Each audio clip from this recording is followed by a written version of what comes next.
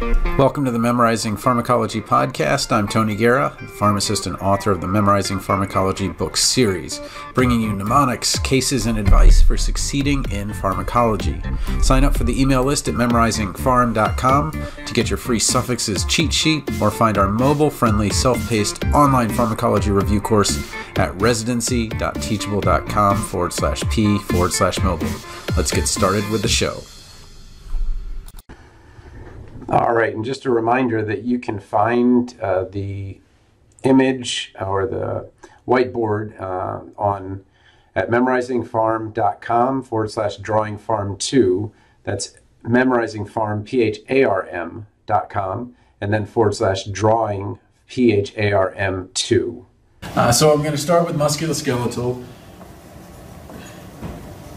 And we're going to go in the same vein that we had with the GIs, that we're going to try to create some kind of mnemonic to remember all the drugs from musculoskeletal from memory, so that this was Jacqueline's idea, that wouldn't it be cool at the beginning of the NAPLEX or the NCLEX that you could just get some scratch paper and write everything out and then put it like on the walls or something so that you could have it there and you wouldn't have to just freak out about remembering it. I think that would be cool because you got 6 hours to sit there, so I don't know if anybody's done that, but that was really clever, I thought. Anyway, so let's start with the pain cave.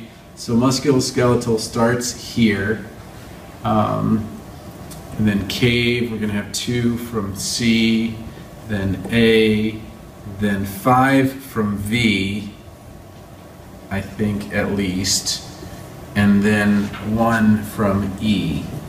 Okay, so I don't know how to draw a cave. I assume it's like this or something like that, and we could have somebody like screaming or something like help, or I'm in pain. Again, this is the lab. We have no idea how this is going to work. So the first thing with musculoskeletal is a lot's going on with prostaglandins, so I might start with just reminding myself of that fact, and that we're talking about NSAIDs here for the most part.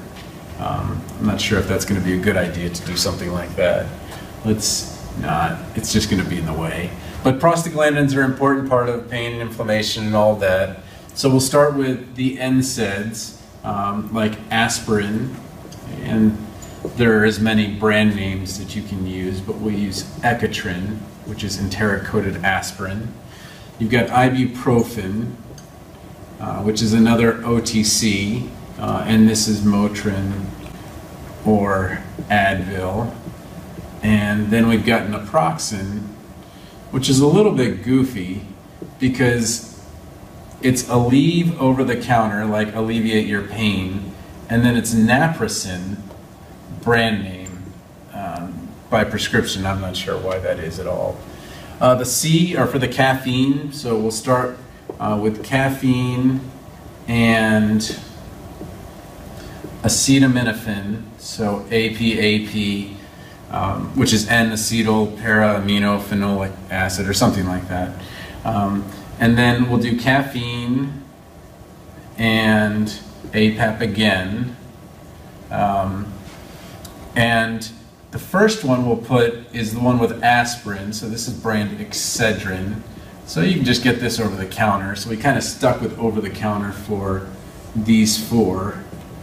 And then this one with butalbital, is going to be by prescription, and this is Fior-Set.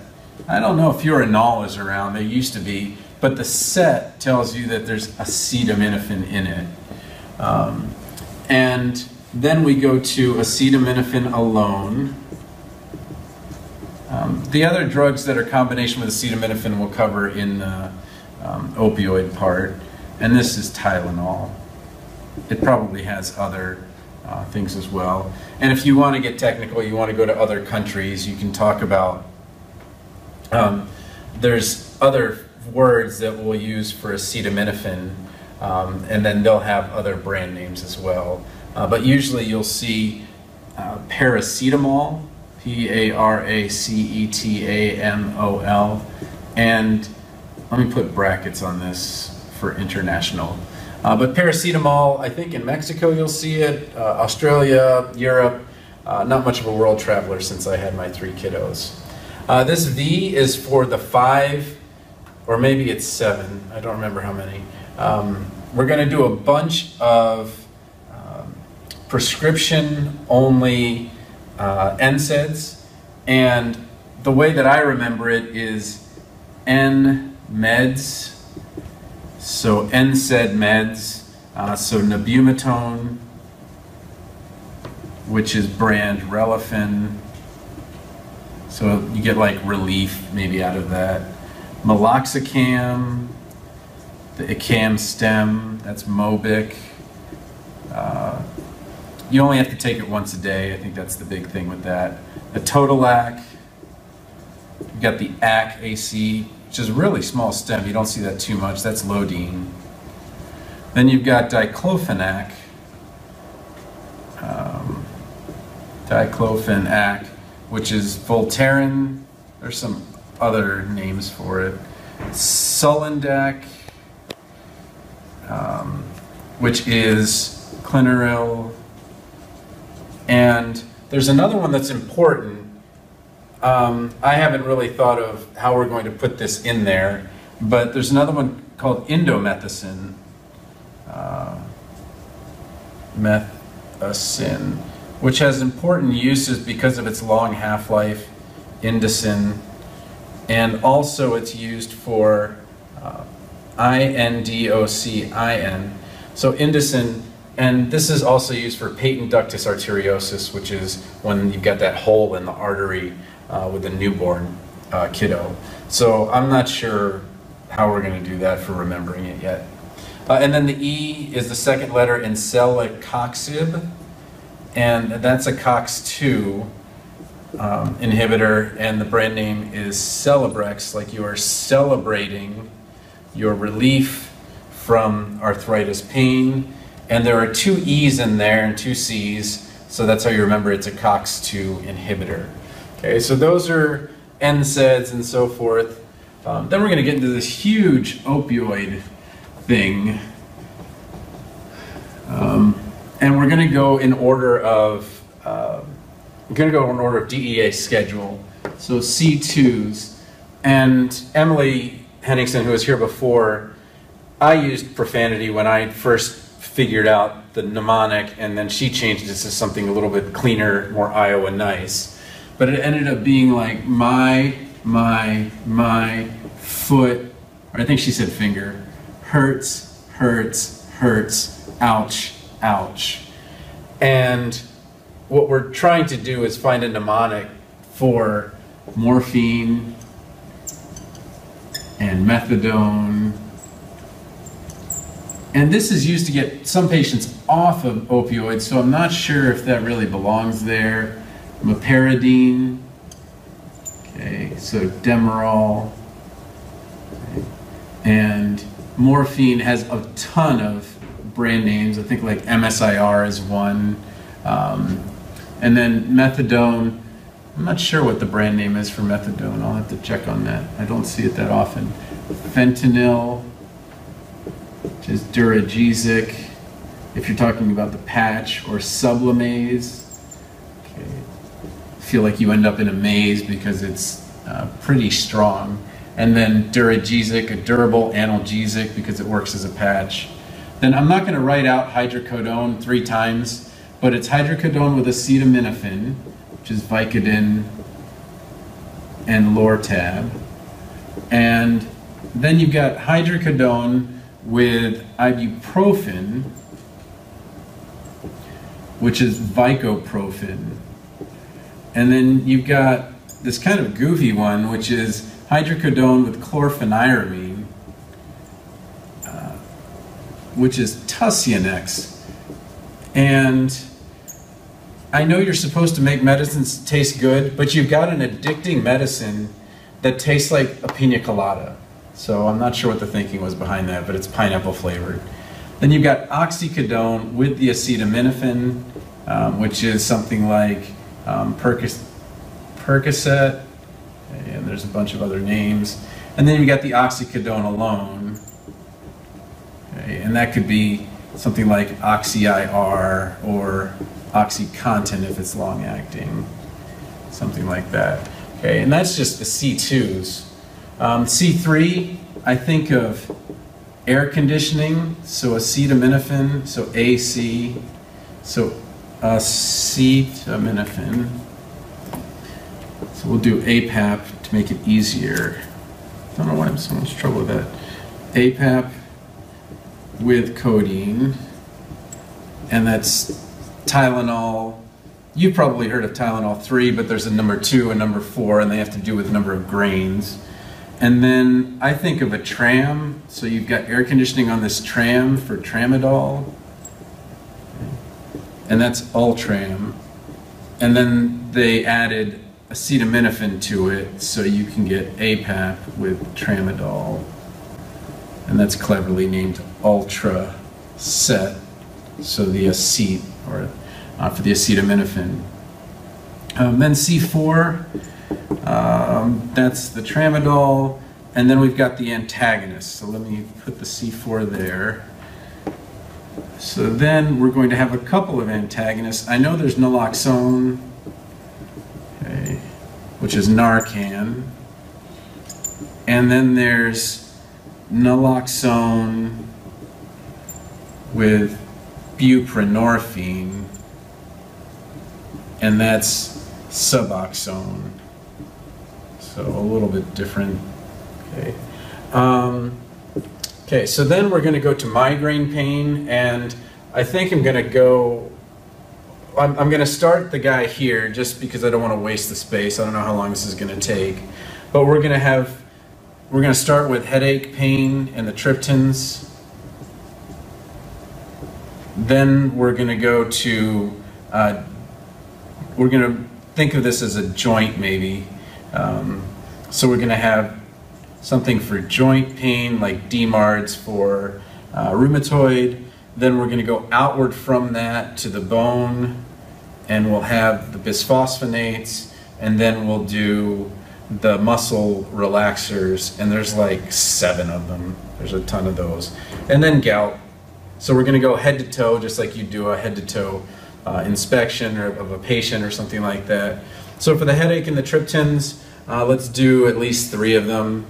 So you've got like elatriptan, which is Relpax, and then you've got sumatriptan, which is Imitrex, and then the easiest one, I guess, is zolmitriptan, which is Zomig. Okay, so we're going to start with head, and then we'll go to joint, and I'm only going to put 3 up here. We'll put methotrexate, which is Rheumatrex, and what we're doing is we're going from the non-biologic to then the biologics, and there's a ton of them. There's abatacept, which is Orencia. Okay, so Tacept. Then there's etanercept, which is Enbrel. And then that substem differentiates it a little bit. They're related, but these are both biologics. And we're thinking about DMARD. So again, disease-modifying anti-rheumatic drugs. We're trying to prevent the joints from fusing and doing terrible things like that. Then we went to the bone, so we could do some of the bisphosphonates. So you've got alendronate. They've all got that dronate stem, which is Fosamax. And if you know anatomy, what the fossa is, ibandronate, which is Boniva. They cleverly put in the word bone. And then you've got risedronate, and I'm blanking on the brand name. Maybe it'll come back to me. Yeah, okay. And then we'll go to,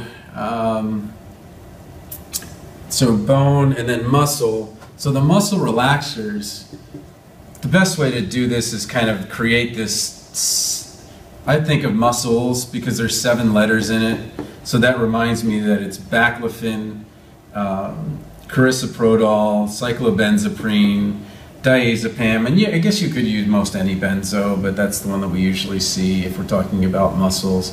And then there's a couple M's in here, the scalaxin, and then the other M, and then Xanaflex is tizanidine. So the first thing I do is kind of try to remember what the letters are for the generic. So baclofen is Leorisal. So carisoprodol is Soma. Cyclobenzaprine is Flexeril. Diazepam is Valium. Then I think it's metaxalone. This is scalaxin. Methocarbamol. Bumol. Okay. This is Robaxin.